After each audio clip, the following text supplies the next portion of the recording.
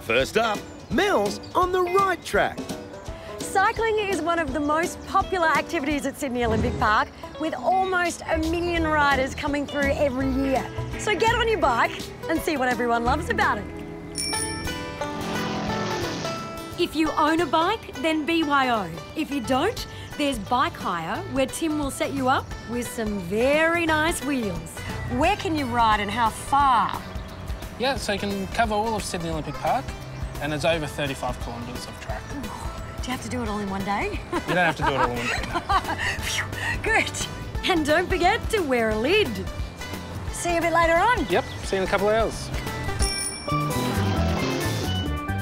Like Tim said, there are 35 kilometres of track to ride, but there's no chance of getting lost because you can get a map that shows you all the major bike tracks, so you can stick to one or you can mix them up. I think I mixed them up. Riding around the Olympic Park landmarks is a lot of fun and really easy going. But if you want to hit the tracks feeling, well, all kind of Olympic, make Bella Panini Bar your first drink station. Coffee. And we all know where there's a coffee shop in Sydney, there's a cyclist. The usual, thanks. Right up now. Thank you. You're welcome.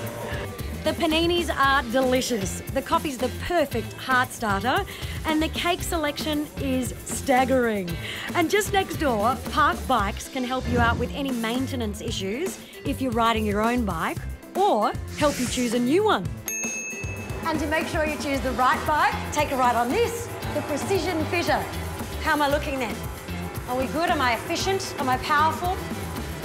Your left leg's a little bit stronger than your right. Okay.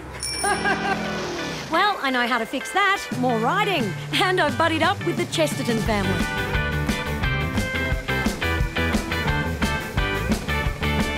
Families love the tracks at Bicentennial Park. The water fountains around the viewing platform are super cool, and even better on bikes. It's sometimes hilly, but for every pedal uphill, there's a downhill reward. And if it's a hot day, head for the shade of the mangroves. It's so easy to get to, and it's nice and safe for the kids and the bike paths, and we ride past all the Olympic stadiums and everything else, and then you've got all the lakes and the green fields. So, yes. There's so many different places to go with the kids, so we can go a different way every time, through the mangroves or up around the 20-kilometre loop around the foreshore or through the fountains. The kids love it, and we love to get out and about with them. It's great.